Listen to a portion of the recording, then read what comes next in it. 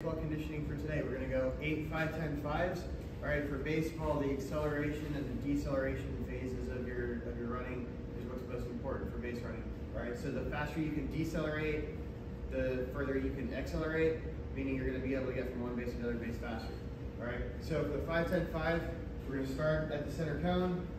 All right, you're going to go over this cone 5 yards, turn 10 yards to this cone, turn, and then finish through the middle cone.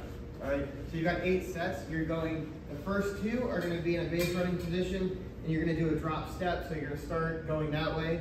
Drop step's going to be bringing this foot back a half inch, pivot it, start here, shooting on and through. When you turn, I want you to drop the hips, swing the back foot around, and start like that. All right, then the second rep you're going to do the drop step going the opposite direction, right here and through. All right, second set, you're going to start in the half million position with the heel elevated. All right, meaning your torso forward about 45 degrees. When your coach says go, shoot off back foot that's got the heel up, 5, 10, and back to the middle. Third rep, you're going to face the other way, and it's going to be the opposite leg that has the elevated heel. All right, your sets, the third set, all right, you're going to start here. Your left leg is going to be forward, drop that knee in slightly. You're going to produce force going at that angle through the tibia, the shin bone.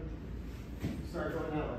All right, next rep, you're going to have your right leg forward, knee comes in, shoot through going that way. All right, and then the last set, you're going to be in a position where you're laying down, face up, head by the cone, looking at the ceiling. Coach says go. You get up as quick as you can, right? Come this way, pivot back. Next set, you're going to go that way. Still laying down. And that's your 8 reps.